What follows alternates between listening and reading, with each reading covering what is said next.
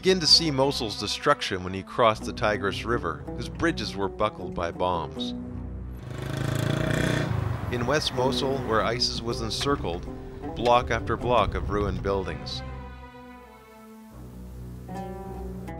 A car perched in an unlikely place, seemingly the result of an airstrike. Every so often a shop or a restaurant, but in between, hollowed out buildings.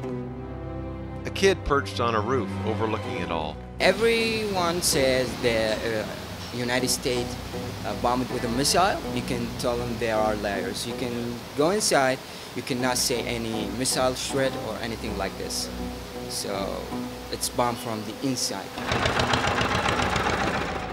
And the place where it all began, the mosque where ISIS leader Abu Bakr al-Baghdadi declared himself the new leader of the caliphate.